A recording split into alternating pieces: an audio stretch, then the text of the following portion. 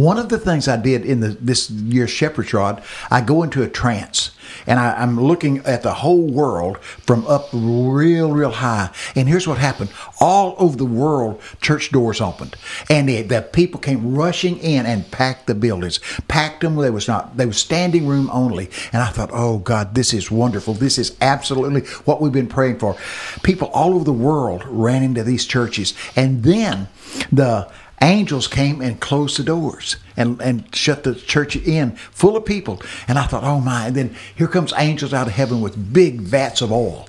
And they pour oil on top of these churches. Saturated the churches. I mean, just saturated the whole building. Oil is run through it. And I thought, oh boy, God shut the people in so they'd have time to saturate and get filled with the fresh oil. And I was so thrilled. And then I got shocked. In the Shepherd's Rod, I start screaming.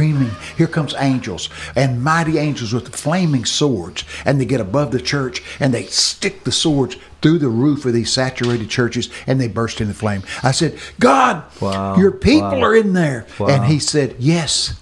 And I said, Father, how could you do this? You brought them in, and they're trapped in there, and and fire was blowing out the windows and just roaring out. And I was screaming, oh God, how could you do this? And he said, watch. He said, wait and watch. And then all of a sudden, fire ceased. The door sprang open and the people ran out, absolutely jubilous, jumping with joy. The only thing that was burned up was the wood, hay, and stubble. Like Shadrach, Meshach, and no, there was not a singed hair or nothing. They were free from all of the trash of the past. Wow. And boy, you talk about a jubilation. And you'll have to look at it in the Shepherd's Rod. It's talking about purifying fire. Yeah. And that's what Paul said. Paul said, if we build on wood, hay, and stubble, the fire will consume it. And so God's going to burn up the things that that's worthless in our life. Amen. Amen. Thank you for sharing that. Oh, man.